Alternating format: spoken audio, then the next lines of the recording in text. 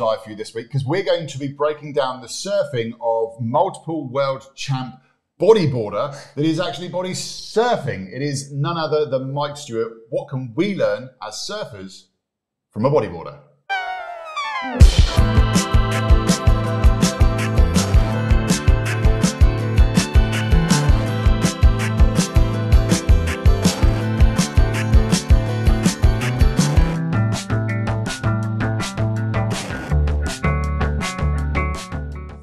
There is no difference, whether you're riding a bodyboard, whether you're riding your own body, whether you're riding a log, we're still just surfers.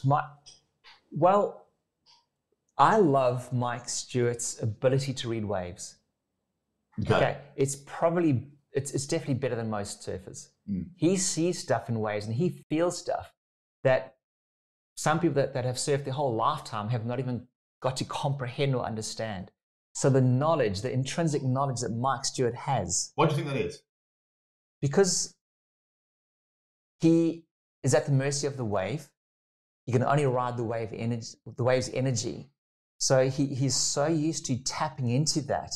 And then there's very little positioning that you can do on your body compared to lying down that you can do, say, standing up. So he's able to mold and change his body position to accelerate, decelerate, turn, all those kinds of things.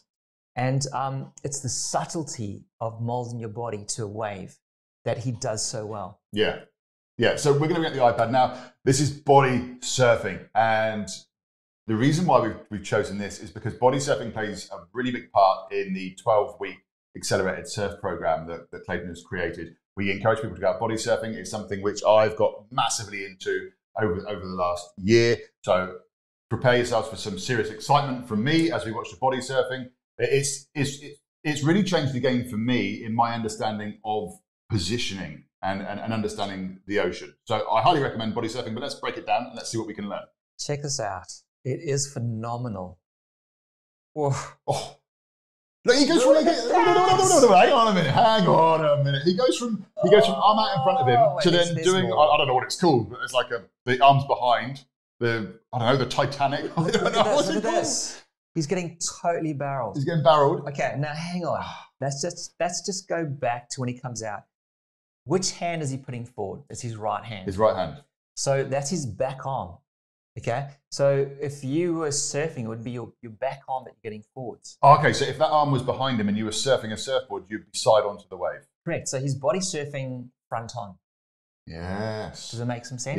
Yeah. Now, we did a Joel Tudor where he's longboarding and he's got his back arm in front. We also did... I think you'll find any coach's eye that we've done. Coffee cup.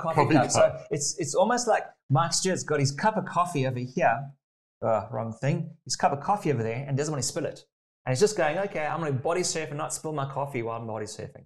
Does that make some sense? Yeah, it makes perfect sense. So the amount of control that he has just from leading with that arm is phenomenal. Yeah. Okay. Look at how level his chin is. And can you see his head's tilted? So if we do this, so the angle of his head is tilted so to his shoulders. Ear on the wave. He's leaning. He's leaning. He's basically leaning in. And this is when we did the Ori Brown finless surfing. Basically, Mike Stewart's finless. Yeah. And he's leaning. So it's the same technique. Like, it all just jumps out to me. It's the same stuff, people. When you start seeing it through that lens, it all makes sense. So it is the same stuff. That doesn't mean you need to stop watching the coach's eyes that we're doing because you're going to keep learning. But a lot of these techniques are going to come up time and time again. And the reason why is because, my word, what is he doing? He's flying. He's like Superman. No. Hang on.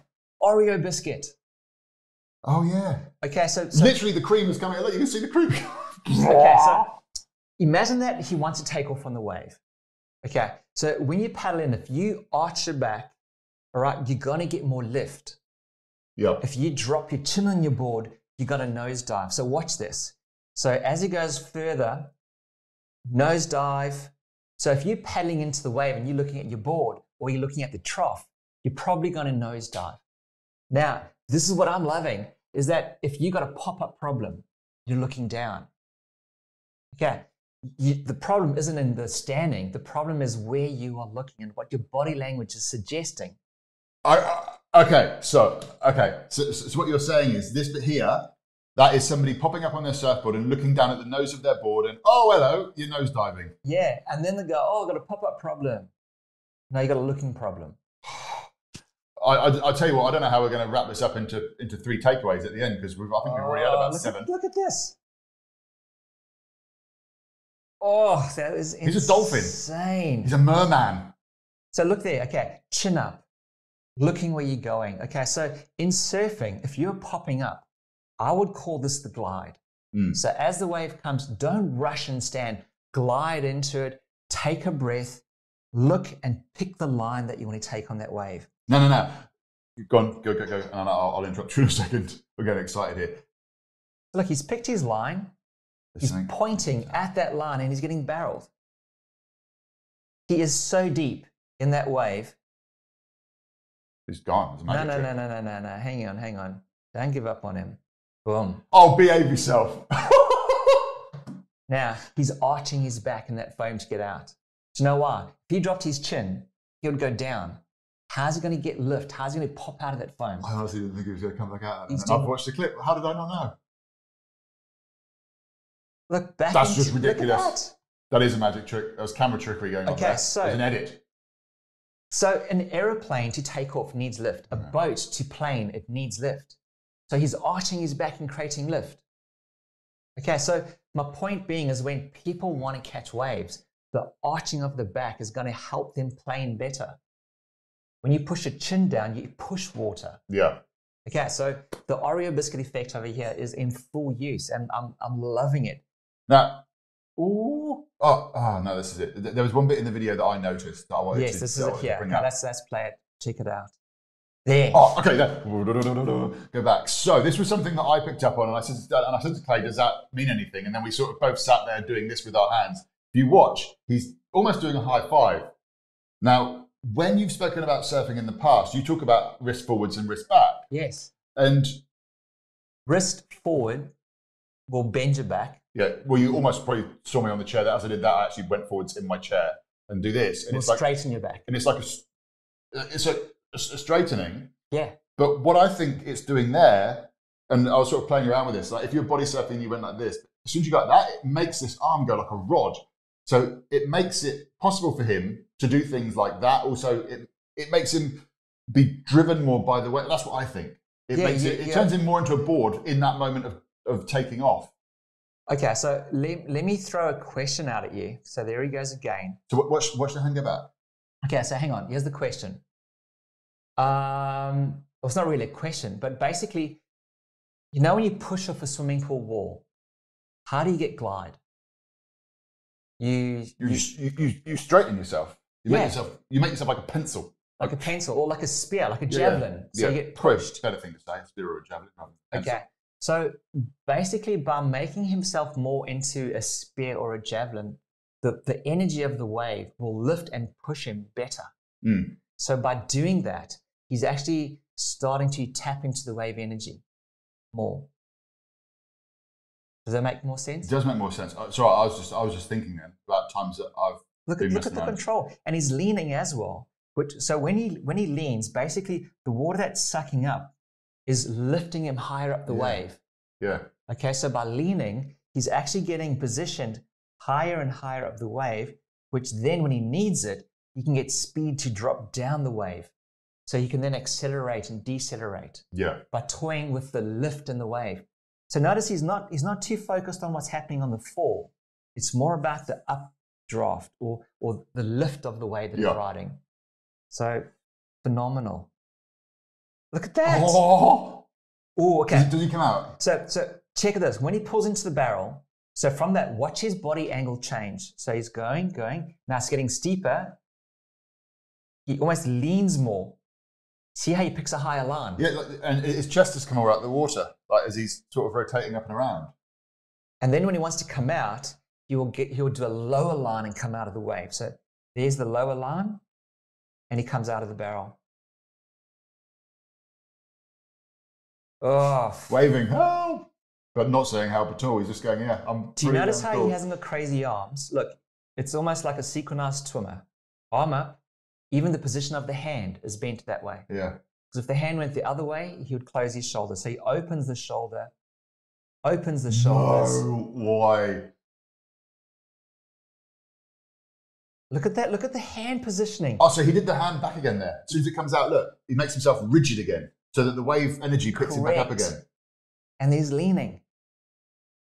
Oh my gosh. Okay. Do you want to freak out something like crazy? Right. Right. We're going to go to the other clip. Yeah. Right. We have another clip. While Clayton's finding it, I'm going to talk to you. There is a wave in the world. If you've been involved in surfing, it scares me. Like I've surfed Greenbush at Mentawais, and that was like scary, isn't that next level? This is. As soon as we say it, you're gonna know about it. If you've been interested in surfing for any period of time, you would have heard somebody say Chopu, and I think I pronounced it right. Chopu. He body surfs Chopu, and no one is small. No one is small. It's quite big. So let me bring the iPad back up again. We're gonna freak out. We're gonna get some takeaways, and then hang on. Before we show it, actually. If you haven't subscribed to the channel yet, make sure that you do. Hit that subscription button. Also hit that notification bell so that you find out when the Coach's Eyes come out. They're normally every single Monday. Also, we've got a free PDF download for you. So all you got to do is head over to OMBE.co, click the button that says Join Surf Hacks, click that, enter in your email. We'll send you through the ebook. And not only that, we're going to send you a whole bunch of other videos that are going to help you improve your surfing. Now that I've told you what to do after you finish watching this video, let's freak out. Let's go. So, and like, honestly, these guys doing airs, there's so much surfing footage out. Yeah. This got my hairs on my arm standing up. For some reason, I started flapping my t-shirt. Look at this. His body surfing. He knows he's going to get foam ball. Oh, look at this. Look at the drop. Look. Oh. He looks so chilled, so relaxed. I'm going to go for a casual swim. Such a great woman. It's gnarly, dude. That thing is spitting. I was making my head itch watching it. Oh! And he made that one. That was Anyway, let's bring it up again full screen. Insane. There was a lot of takeaways there. I don't even know if we can list them. There was that many takeaways. I think one that's really standing out for me, though, is that bit where you showed him and he looks down. It's a big mistake a lot of surfers make, is that they look down and then they end up nose diving and they end up going over the pools. A lot of those people that are sort of beginner moving on to that intermediate level, that's a trap that they fall into a lot, where they look down at their boards, end up going over the handlebars. So that was a golden takeaway for me. So in the last 3 Coach's Eyes that I've done, everyone's chin is level. Yeah. As soon as you drop your chin, you go down. Yeah. So you need to look where you're going, and then how much control he has from his hands and how little he moves. And then again, the big thing is lean. When you lean, you're going to get that lift from the wave. Yeah. And if you look at foil boarders, they ride the lift. If you look at dolphins, they ride the lift. The body surfing is about riding the lift. If you can tap into the lift, you're always going to get picked up the wave and you're going to find the speed that you're looking for. Yeah. And even the R.E. Brown, although he was using gravity to go down, he was then using a lift to come back up again. Correct. Now, surfers that surf flat, they basically, if you weigh, say, 70 or 80 kilograms, you've got 70 kilograms on your board. But as soon as you lean, you're weightless. Then it's easier for the wave to lift you. So if you're surfing your board flat, the rock is slowing you down, friction slowing you down, you're heavy. There's no ways in hell you're going up the wave. Okay, but as soon as you start leaning and then extend, you're going to get that pop to go up the wave. Yeah. So there we go. And once again, apologies to all the bodyboarders out there that I kind of put out of the realms of surfers, but you are well and truly in there. Mike Stewart has just shown us just exactly He's a legend. What we can learn from somebody who is a world champion bodyboarder. Guys, if you haven't downloaded that PDF, make sure you head over to OMBE.co and do that. We'll see you in the next Coach's Eye. I'm only going to have a drink because I'm pretty sweaty after get all that excitement. And you might want to watch this one again because there was lots of gold in there. See you in the next one. See ya.